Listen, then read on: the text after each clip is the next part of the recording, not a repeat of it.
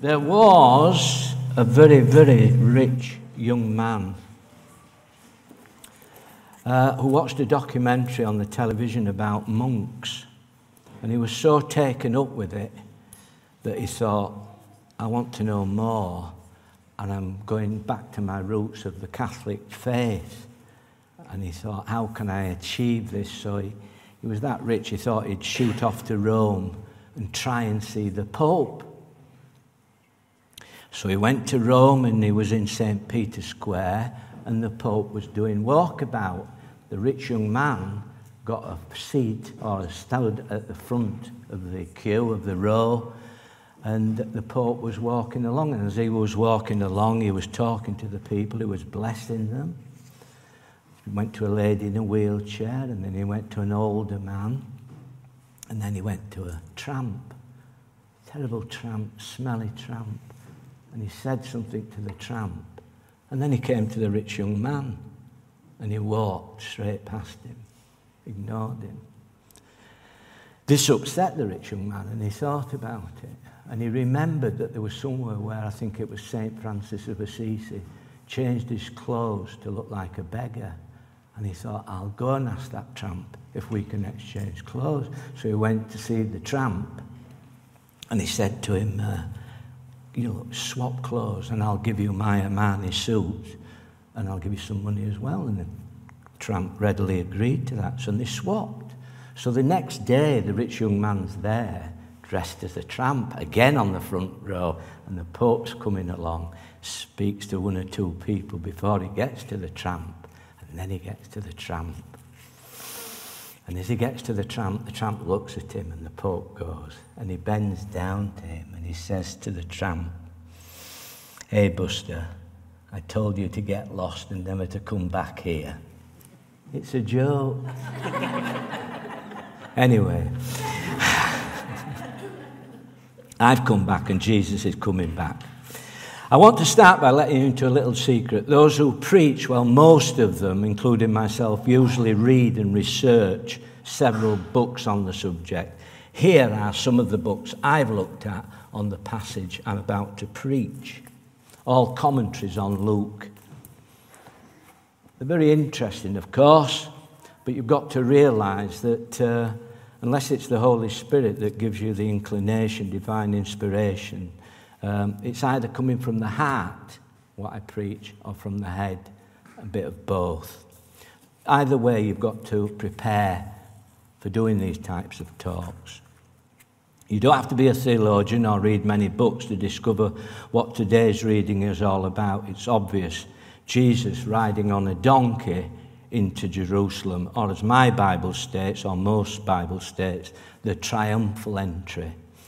Perhaps what's not so obvious is that this triumphal entry is meant for all of us as we prepare with Jesus for his final weeks on this earth. Jesus prepared for that journey, for a journey it was, as he hadn't arrived at Jerusalem, Bethpage and Bethany he was, whether that destination be Jerusalem or his heavenly kingdom. He hadn't arrived there yet. He was still on his way, like we are today. The beauty of reading the Bible is interpreting a deeper sense of what is going on and what we've to look for. And the words Jesus spoke to his disciples on verse 30 and 31 bring us into a deeper sense of what this whole passage is about. Go to the village ahead of you, and as you enter it, you will find a colt tied there, which no one has ever ridden. Untie it and bring it here.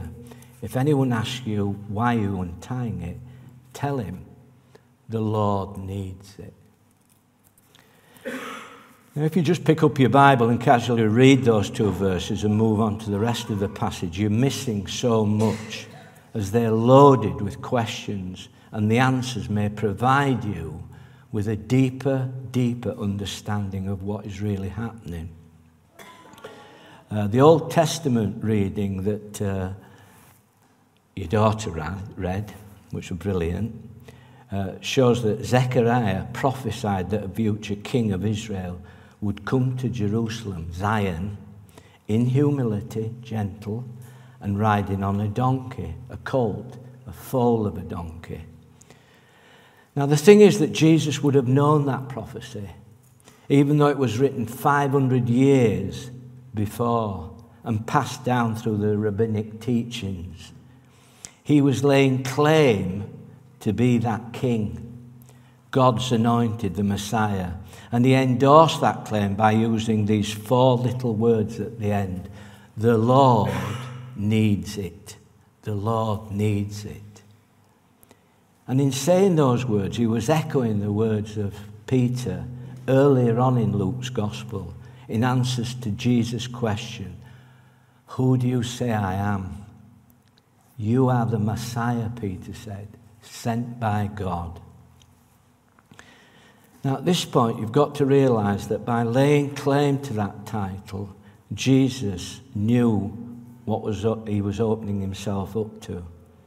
And in a word, it was opposition, not least from the Pharisees and others, and they would be on him like a ton of bricks. But Jesus knew all this. In fact, he was prophesying his own death. But the next question you have to ask yourself is this: if Jesus was prophesying his own death, was he also prophesying about the donkey that was tied up and that no one had ridden? How did he know about that? And this is where preparation comes in. Both mine in preparing this talk and Jesus preparing for his journey into Jerusalem. As I mentioned, I prepared this talk by reading several books on Luke's Gospel, and some of those books, written by theologians, suggest that Jesus had prepared and planned that whole episode with the words, the Lord needs it, being the password, either one that the owners knew because they knew Jesus as Lord and honoured him by allowing the animal to be taken to him personally. You know, the disciples came and said, the Lord needs it. And he would have said, you don't have to tell me anymore, I know the Lord is. He's my Lord. You can have the donkey, take it. Or Jesus had fixed it up, prearranged it all with the owner, that some men will come to your house and want that donkey. You give them it and they will say the Lord needs it. I'd like to think it was divine, it was a prophecy. But not only was Jesus preparing the crowds, preparing for that, but he was also preparing the crowds, spreading their cloaks on the road. It's only in the other gospel accounts that palm branches are mentioned. And you can imagine that spreading your cloaks, if somebody now spread cloaks in front of us and we walked on it, it would be like perhaps walking on a carpet or the red carpet. You know, they were preparing the way for Jesus. And it was an acknowledgement, a significant sign, a bit like putting out the red carpet, that Jesus was who he proclaimed to be, the Messiah or King. At this point, we need to put into context the reception Jesus was receiving. The feast of the Passover was nearing, and crowds would have flocked up to Jerusalem, and consequently would have been well versed in singing what they call the Psalms of Ascent. As the Jews went to the temple, they would sing these psalms as they approached the temple. Hence, they sang Psalm 118, "Blessed is the King who comes in the name of the Lord." It's interesting to note that the other gospel writers use the word Hosanna, which in Hebrew translates, "O Lord, save us." The crowds were wanting a king who would save them from the tyranny of the Roman occupation of their land. Jesus did come to defeat an enemy, but not quite the one they had in mind. And a couple of the songs that we've sung this morning, and are going to be singing, have the words Hosanna in their lyrics. And sometimes the phrase pops up in our church liturgy. So what you've got to remember in singing Hosanna, we're praising God. It reminds us that he will save us, and he is the source of our salvation. We at times may be like the crowd.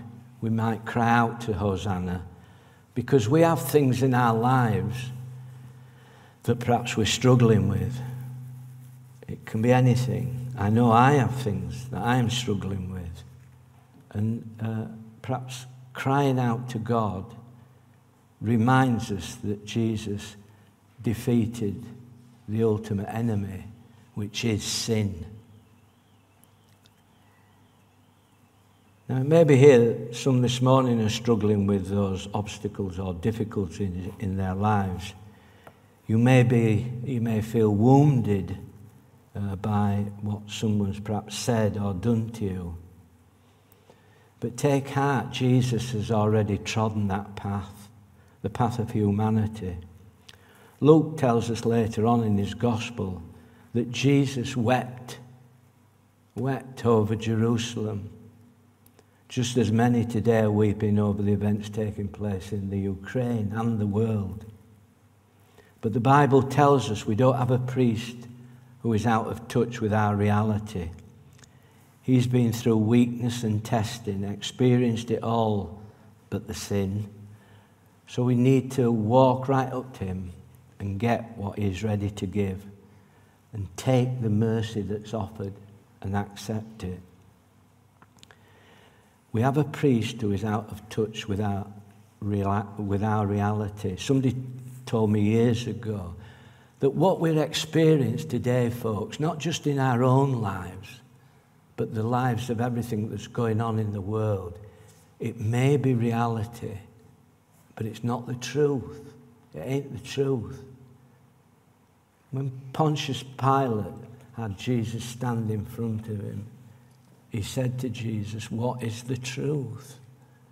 And Jesus was the truth. He didn't have to reply. He is the truth. I finish with this on screen.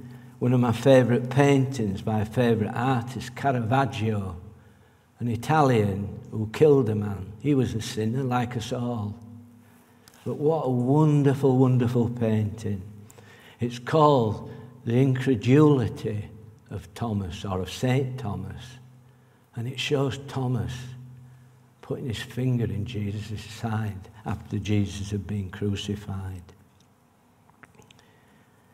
But his doubts were answered by Jesus. Put your finger here. See my hands. Reach out your hand and put it into my side. Stop doubting and believe. Stop doubting and believe. It was a question of believing and then seeing. Not seeing and believing, but believing and seeing. And that's what we've to do. We've to believe and we see. I was blind, but now I see. That's what John Newton, the hymn. If that's you with doubts, or you feel wounded by a burden of whatever kind, remember that those words that put your finger here, it's not just about believing the fact of the resurrection, but it's a story about believing, and this is the thing, folks, it's a story about believing that we can all be wounded, and we are all wounded. Truth down, we all know that. We all know that we're all sinners. I'm not a sinner. Yes, you are. We're all sinners. But we can be wounded and we can be resurrected at the same time. That's a wonderful, wonderful thought. We're all wounded, but we can be resurrected at the same time. So as we approach Holy Week, let's look forward with a renewed hope to next Sunday. We'll be, or Rob will be, 5:45 in the, in the churchyard. Please come and join Rob, and I'll be there as well, ushering him on. But come next Sunday and greet our risen Lord with the cry, "He is risen. He is risen. And we all respond, He is risen indeed. Be excited to prepare to encounter the one true living God with shouts of Hosanna, and wave our palm crosses to welcome Him among us. Amen? Amen.